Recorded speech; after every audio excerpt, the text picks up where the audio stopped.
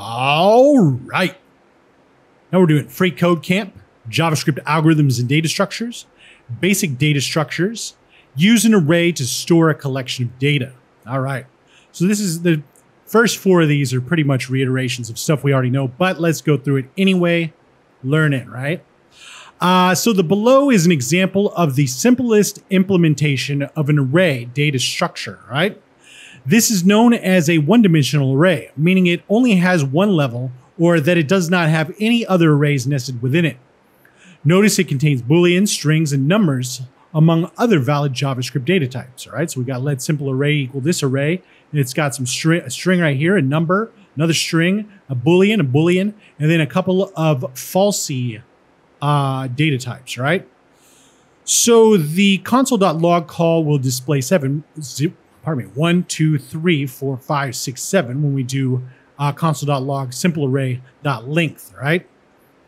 So all arrays have a length property, which we already know, which as shown above can be very easily accessed with the syntax array.length.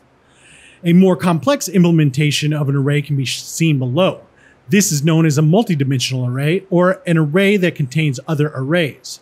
So notice that this array also contains JavaScript objects, which we will examine very closely in the next few sections.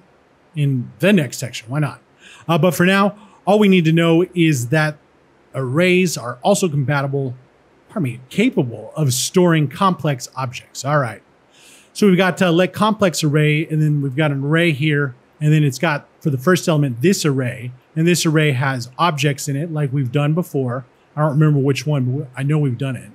And then it's got another, another array for the second element, and each element in here has objects for its elements, all right? So we have a defined variable called yourArray, and we're going to complete this statement by assigning an array of at least 5 elements in length to the yourArray variable.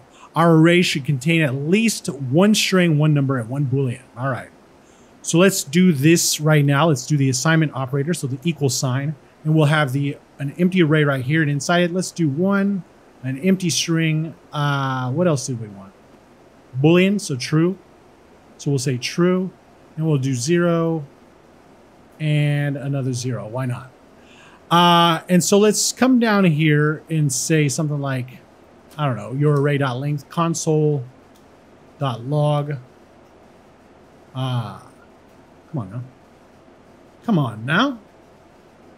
Your array.length, like that. And you see it says 5, and that's the number we were looking for. So let's run the test. Looks good, and submit it. All right. Now we're on to access an array's contents using bracket notation, and we'll see you next time.